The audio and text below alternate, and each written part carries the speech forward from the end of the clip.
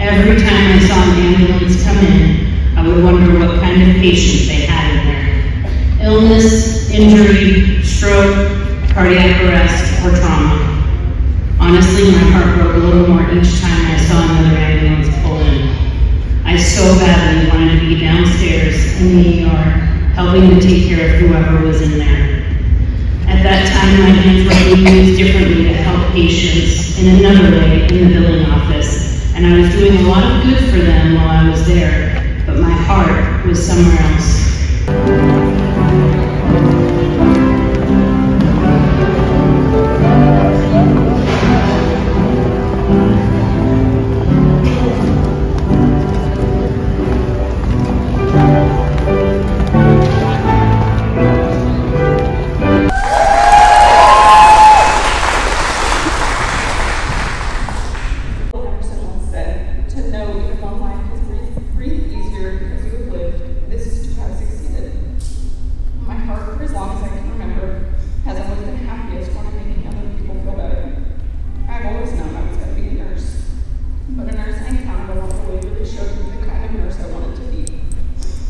His name was Brock.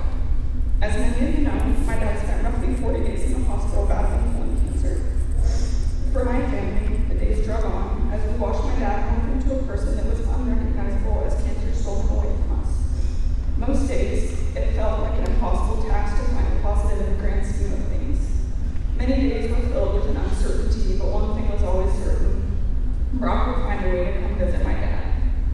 As my dad bounced between the ICU, stepped down, and med-surg unit, Brock was the familiar face we always counted on. Even when he was not assigned to care for my dad that day, he would find out which floor he was on and make an appearance, even if it was just to give my dad a little love. How much glare does one person need? A whole lot.